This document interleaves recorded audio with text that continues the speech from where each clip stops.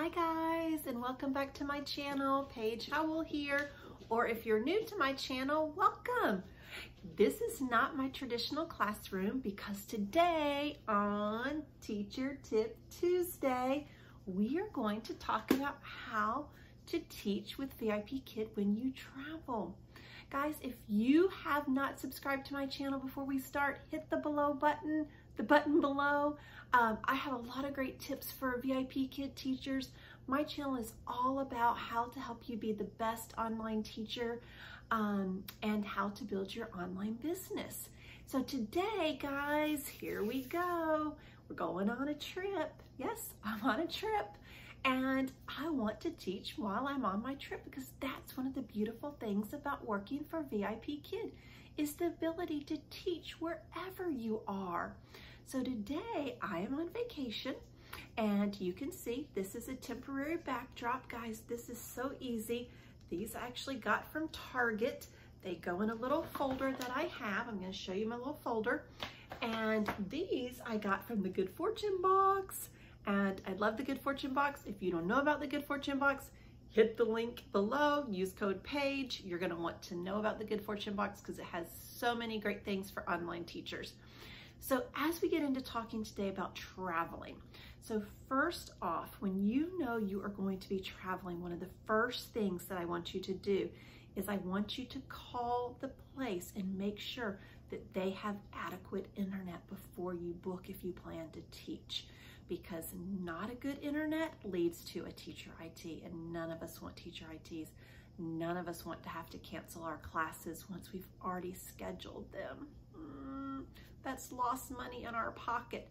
So ask them what their upload speed is, what their download speed is. Let them know why you are asking these questions, that you're going to be teaching online remotely to students in China. So if they've got the thumbs up, the green light, then you can move forward. Then you're going to need to think about, what am I going to use for my backdrop? Guys, it can be easy. It can be simple. One of the things that I do before I start to travel is in my feedback, I put for all of my families, I am going to be traveling the next 2 weeks. You're going to see my classroom look a little bit different, but I'm still going to be there for you and I can't wait to see you. So I let them know, I kind of give them an idea because all the kids are going to be like, where are you, Teacher Linda? Where are you, Teacher Linda? And yes, I do go by Teacher Linda at VIPKID because that's my first name. And you're probably wondering, where is Teacher Linda up here? Well, I killed two birds with one stone. I bring my whiteboard, and if I have a new student and I introduce myself, my name is Teacher Linda. So I can erase it and I can start using it as my whiteboard. So it's one less thing to have to bring, to have to hang up. I've got my name right here. So that's one trick that I use when I do that. I actually teach a lot of regulars. I'm a seasoned teacher at VIPKID. I've been teaching well over 2 years and I teach a lot of regulars. But there is an opportunity that I may pick up a new student while I'm traveling and I want to be prepared for that as well. So what are some other hints about traveling? I want to show you, you're going to want to make sure you have proper lighting. Now you're going to see my video change because the lighting was not good. Now I use this ring light and you can't even see me anymore, but it is very powerful. It's very light. It's very easy to put into a suitcase. It probably weighs like a pound, maybe even a pound. But you can see how much light that it gives me. And I am currently in a very dark section of the room that does not have a lot of lighting. So you're gonna wanna have the ring light. When I travel, it makes me realize how happy I am that I am actually a prop minimalist because I don't want to have to carry around a lot of things. So I use a lot of 2D props and 3D props, I guess. 2D props, 3D props, 2D props. Something like this, the question mark. I have something like this. I live in China. All of these fit nicely into my little bag of goodies. Guys, this is what I bring when I go. Plus this and plus my little whiteboard. Got my mic, got my Meg down in here too. She's in here. I have different little things that I bring with me and I make them work for my teaching while I'm here. The other thing that is in my little bag of goodies here are some of the things that I use a lot. Do you like cupcakes? I use this a lot. The other thing that's in here that I don't go anywhere without are my flashcards. And the flashcards that I use, I'm just going to show you really quickly, are my first word flashcards by Play School. These are great. You can pick them up at Amazon. You can check in the link below and I'll link them to them. But I can use these cards for almost any concept that I'm teaching. If I'm doing colors, what color is this? If I'm doing food, what food is this?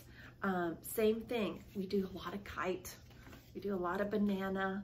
So these cards work really well, so I can really improvise. The other thing, oh, there's my Mag. There she is. Hi, Mag. The other thing I use a lot when I'm traveling are my animal cards. And I can't even tell you where I got these animal cards, but I'm sure if you look up animal flashcards, you can find them without any issues. But these are my animal flashcards. And so when we're talking about different animals, lion, what color is the lion? So chicken, when we do farm, what color is the pig? So I can bring in different things. So having different items that are versatile is going to be really helpful when you're traveling as well. The other thing I wanted to show you, I do always bring my letter cards because there are so many things on the letter cards that we can work on too. Dog, cow, ball. These are all on my letter cards. With letter A, we can talk about alligator, elephant. If we're doing the elephant, the body parts, animal body parts, the trunk. If we're doing, for instance, how do animals move? Frog, they jump. So these are the things, guys, that fit into my little envelope here, or page protector, if you would want to call it that. And this is all I carry with me. It fits in my suitcase. Of course, I have my computer. So yes, I have my computer that goes with me. And I do have my headset too. I'm sorry, I should have shown you that. I do have my headset because I want to make sure that the noise and the sound is really great when I am teaching.